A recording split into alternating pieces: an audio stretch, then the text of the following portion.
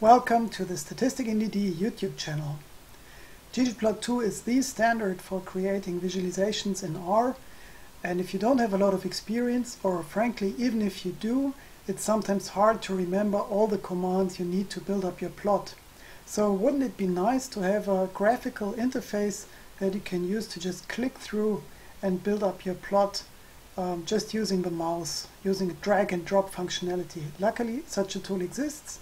It lives in the esquisse package, and the function to start it is called esquisse. So you can use this command to start it up. You can also use the more traditional approach, just typing library esquisse and then call the esquisse function, or even more conveniently, it also comes with an RStudio add-in. So you can just use this add-ins menu in RStudio, and I have this entry here for esquisse ggplot2 builder. So I use that and I get this window. So here I can select a data frame.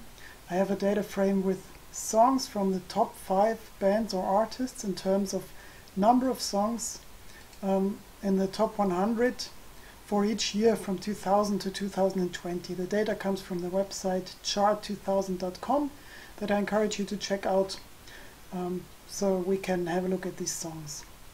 Now in this menu I get an option to select variables. Here I only have 11 variables, so I don't want to reduce that number further. I also get the option to convert variable types, which I don't want to do here. So I can just move on by clicking on validate imported data, and then I get to this convenient window, and here I can just build up plots using this drag and drop interface.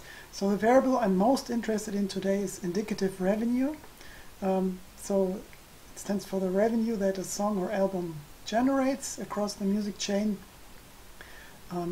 It comes in units of 1,000 US, and I say, okay, this is my dependent variable. I put it on the y-axis, and now there's nothing on the x-axis at this time, so esquisse offers me a histogram.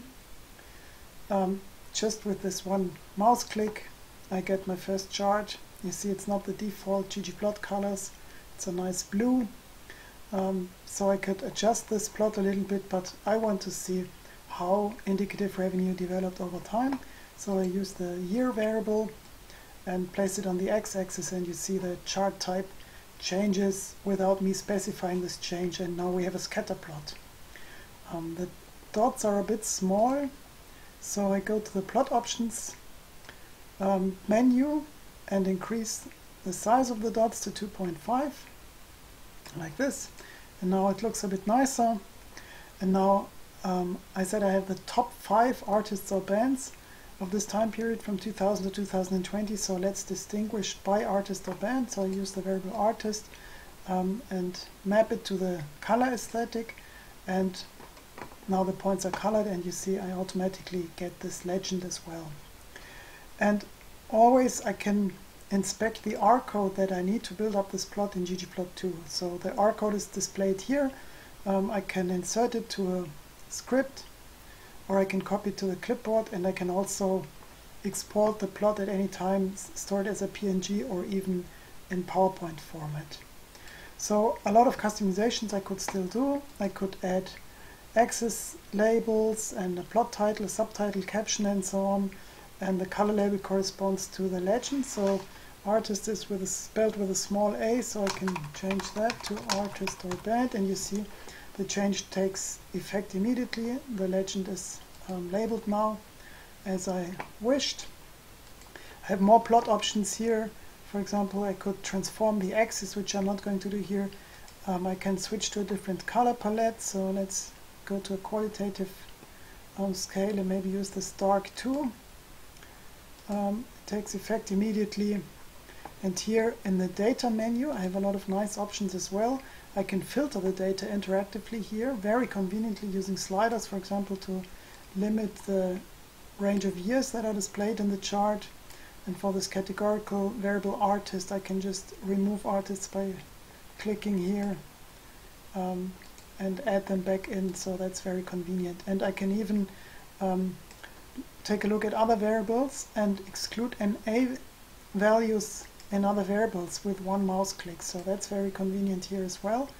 We can check back in the code and you see we get one nice tidyverse style chain, and so it's not only ggplot code that is generated, but we also get this filter command from the dplyr package, and it's all chained together for one pipeline that gives me this chart.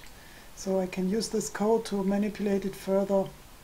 I could also adjust the theme. I can do it here, or I could do it in the R code. Very convenient. Yeah, that's pretty much it.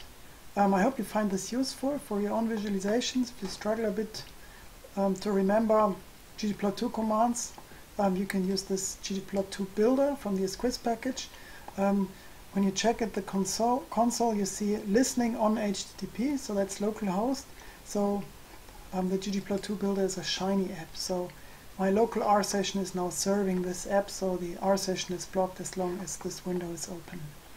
I can close this, and then you see that the R session becomes available again, and we can have a more detailed look into this function esquisse, and using it, calling it without the parenthesis, we get the R code. I don't want to look into all this code, but just highlight this run gadget function. So this is a special type of Shiny app. It's a so-called Shiny Gadget. I think that Shiny Gadgets are a lesser known side of Shiny. At the RStudio websites you can find a more detailed description. I'll put the link in the description below this video.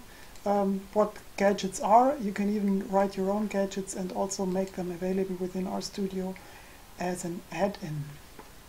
So this package was written by Perrier and Fanny Meyer. I hope you find it useful. All the best for your own data visualizations, for your R projects, for your exploratory data analysis, or whatever you do in R. If you liked the video, give it a thumbs up. Consider subscribing the channel if you haven't already. All the best. See you next time. Ciao.